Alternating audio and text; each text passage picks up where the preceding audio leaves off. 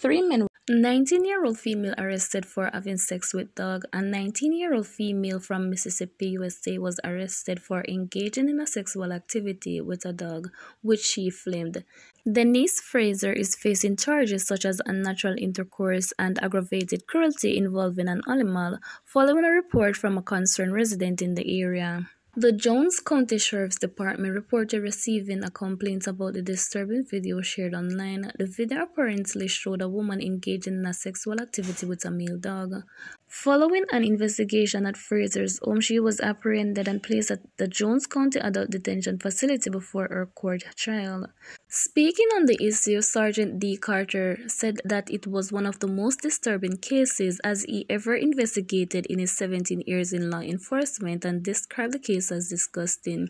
He also disclosed that they were in possession of several videos that are so graphic that we are not at liberty to release them or even discuss them. Frazier confessed to being in the video, reportedly telling the police that she was threatened and forced to do it and also received payment for the videos. Police hit and run over armed men with car during wild chase. A video of a fleet of police cars chasing an armed individual has been circulating online, with certain persons wondering if law enforcement went overboard or used just the right amount of force to apprehend the suspect.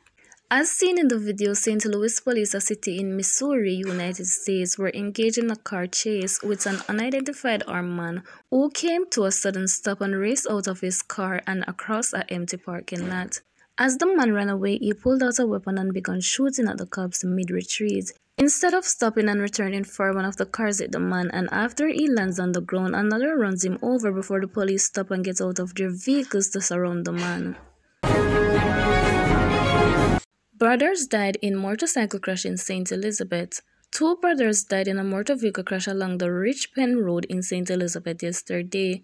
They are 19-year-old Sean Lewis and 24-year-old Martley Lewis of Mountainside in the parish. The incident occurred about 4:45 in the afternoon. It is reported that the brothers were traveling on a motorcycle towards Mountainside when the driver lost control of the vehicle while trying to negotiate a patrol. The motorcycle crashed into a bus that was parked on the side of the road. The men died while undergoing treatment in hospital. Young ladies, know your worth. Load the drugs. No make no man go no Mali and turn no in a freak and then sit down and talk with him friend them want to go on with.